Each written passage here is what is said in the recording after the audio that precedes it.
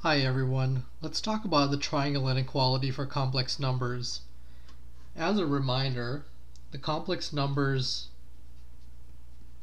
can be written in a rectangular form like a plus bi, where a and b are in the real numbers, and the complex norm is defined as the absolute value of a plus bi, which is equal to the square root of a squared plus b squared.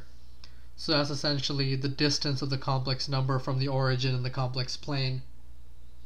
The theorem we want to prove, which is the triangle inequality for complex numbers, says that for all z and w in the complex numbers, it holds that the absolute value of z plus the absolute value of w is greater than or equal to the absolute value of z plus w. And we're going to use a substitution like this to prove it. So let's go ahead with doing that. We'll let z equal to a plus bi and w equal to c plus di. So what we're trying to prove is that the absolute value of a plus bi plus the absolute value of c plus di is greater than or equal to the absolute value of a plus c plus b plus di. Now we're going to use the definition of the norm now. So we get a squared plus b squared square root plus c squared plus d squared square root is greater than or equal to a plus c squared plus b plus d squared square root over the whole thing. And what we're going to do is that we're going to use the reversible step of squaring both sides. So we get a squared plus b squared plus c squared plus d squared plus square root of a squared plus b squared times square root of c squared plus d squared. And that's going to be greater than or equal to, I'm just going to expand everything in here all together. So we get rid of the square root and we get a squared plus c squared plus b squared plus d squared plus 2ac plus 2bd. So we cancel out the a squares, we cancel out the b squares, we cancel out the c squares and the d squares, and there should be a 2 over here. So we cancel out, we divide out by 2 as well, and what we're left with is the square root of a squared plus b squared times the square root of c squared plus d squared is greater than or equal to ac plus bd. Now it's tempting to square both sides again, but we can't quite do that because the right side is not necessarily non-negative, so that step wouldn't be reversible. But what we can say is that it suffices to prove the following: square root of a squared plus b squared times square root of c squared plus d squared is greater than or equal to the absolute value of ac plus bd.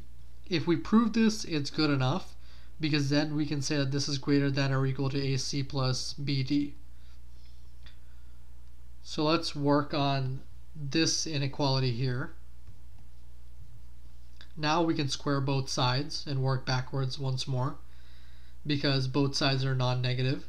We get a squared plus b squared times c squared plus d squared is greater than or equal to ac plus bd squared. And for those of you who are familiar with multivariable inequalities, this is equivalent to a lower instance of the Cauchy-Schwarz inequality, but we're not going to assume that. We're just going to go ahead with proving it by expansion. We get a squared c squared plus a squared d squared plus b squared c squared plus b squared d squared is greater than or equal to a squared c squared plus b squared d squared plus 2ac bd. Once again, we have cancellations. So the a squared c squared gets cancelled out, the b squared d squared gets cancelled out, And taking everything over to the left side, we get a squared d squared plus, that should be a minus 2acbd plus b squared c squared is greater than or equal to 0.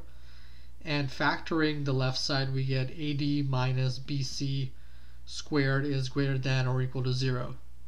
And that is in fact true. So this proves a complex triangle inequality. I just want to comment briefly on the equality condition. Equality holds if equality is true in this inequality as well as this part here. So equality holds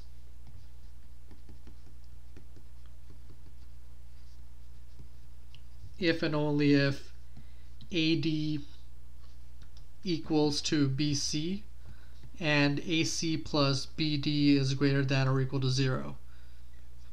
And there is a neat way of stating this. For those of you who are familiar with linear algebra, you'll notice that this is the determinant of ABCD equals to 0, and that means that the vectors AB and CD lie on the same line through the origin. So we have a line like this and they both lie on it. And the second condition, AC plus BD is greater than or equal to 0, what it forces it to be true is that it has to be on the same ray through the origin. I'm not going to prove this right now, but it means that they're on the same ray. They can't, like, one of them can't be over here. They both have to be on the same side of the line. So basically, and either of them could be the origin. That's not a problem. The ray includes the origin. So really what equality means is that either z equals to 0 or w equals to 0, or there exists an alpha real greater than 0 such that z equals to alpha w. And you can extend this theorem to n complex numbers to say that z1 plus z2 plus z3 all the way through to zn absolute value is less than or equal to the absolute value of z1 plus the absolute value of z2, adding all the way through to the absolute value of zn. So this extends just like the real triangle inequality, and equality holds if and only if